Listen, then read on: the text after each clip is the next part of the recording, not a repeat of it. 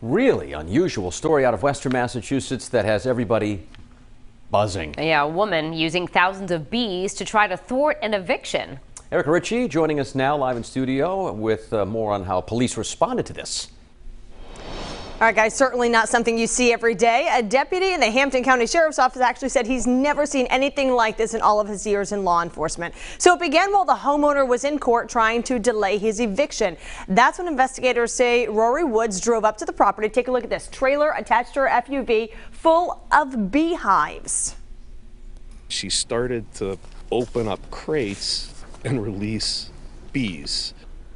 All right, so officers were at this address in Long Meadow, that's out in Western Massachusetts, attempting to enforce an eviction when 55-year-old Rory Woods of Hadley unleashed the bees. Now, Woods doesn't live at this house. Investigators don't even know why she was there, only that she was upset enough to smash a lid and flip a hive, causing the bees to swarm the officers and panic neighbors in that neighborhood with kids.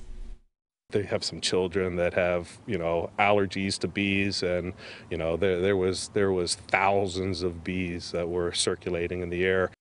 All right, can you imagine that? Check this out, though. Woods apparently came prepared. She is donned here in a full professional beekeeper suit. Didn't protect her from the law, though. She was arrested and charged with several counts of assault and battery with a dangerous weapon. Of course, that was the bees, and disorderly conduct as well. Several officers were stung on scene. Guys, everyone is expected to be okay, though. Live in studio, Erica Ritchie, 12 News.